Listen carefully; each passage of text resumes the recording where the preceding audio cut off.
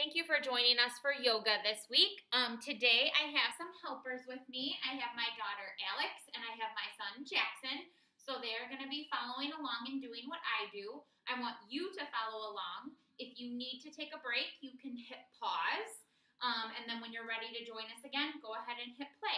So all of the poses that we do today are going to be about spring. We're going to talk about some of the things that we see in spring, some of the things that happen in spring, and we're going to do a yoga pose to follow along with that. So one of the first things that we see, hopefully more and more of in spring, is the sun.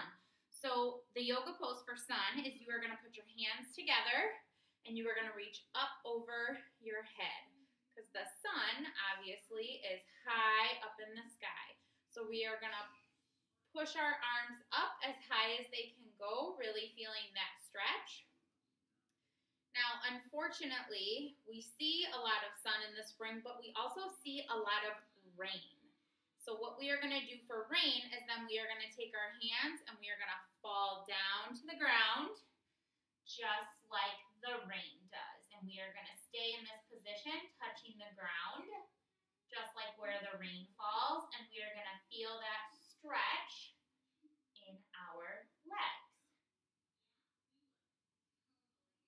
Okay, go ahead and come up standing. Okay, so we know that we see the sun, we see rain.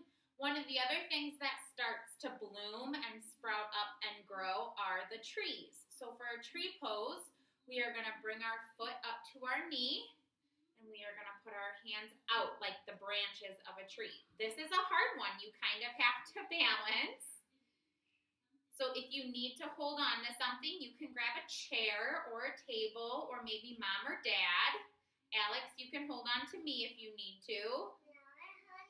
Okay, now you're going to go ahead and try tree with the other foot up.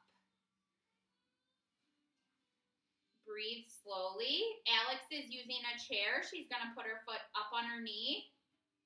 And then put your other hand up that you aren't using to hold on to. That's a good tree pose too. Okay, so sun, rain, tree. Another thing we see and hear a lot of in spring are the birds. Now this pose is another balance one, so I'm going to turn to the side so that you guys can see me.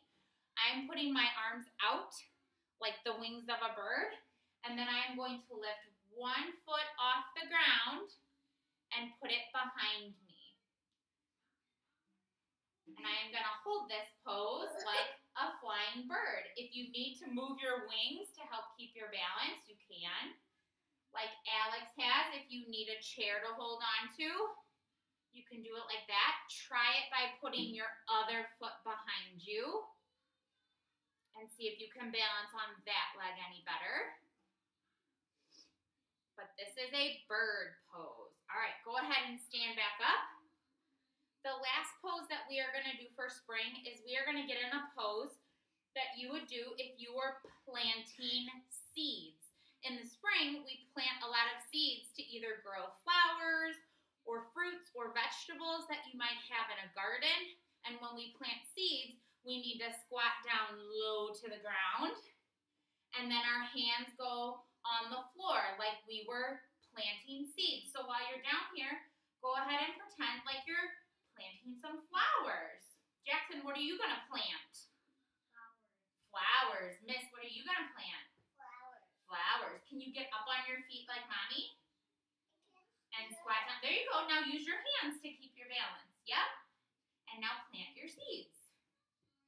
Maybe we're going to plant some raspberry plants or some tomato plants.